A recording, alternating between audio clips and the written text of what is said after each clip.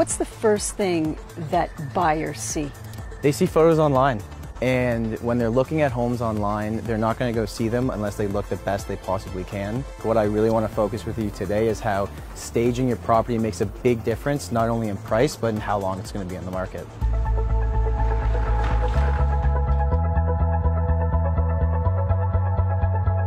The purpose of a staged home is to maximize the selling dollar. It's to market it to as many people as possible, to offer buyers a blank palette that they can envision themselves in.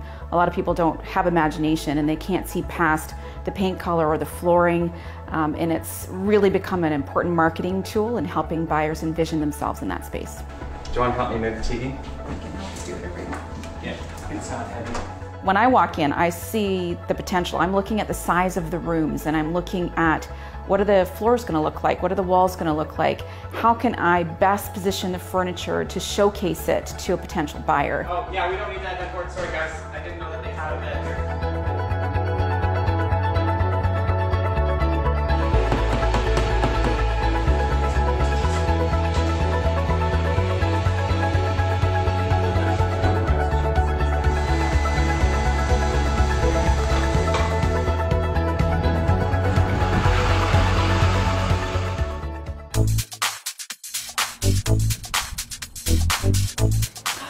Oh, it's beautiful. Yeah, they've done a great job with the space. And I love the furniture. I want to live here.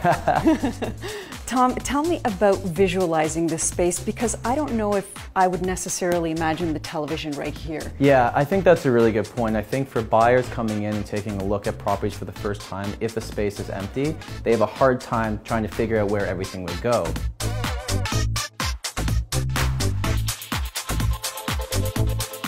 When I first walk in, that's my immediate thought. How am I going to make this look like something someone just can't wait to move into?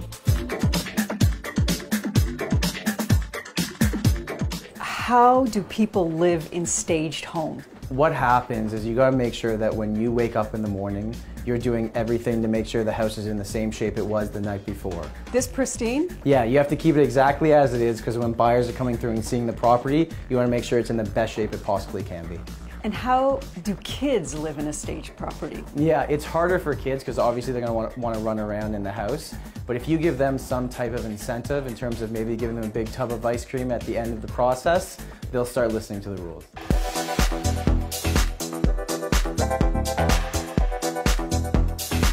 Now I'm looking at this bed and it's lumpy, so is it a water bed? Yeah, so this is a blow-up mattress actually.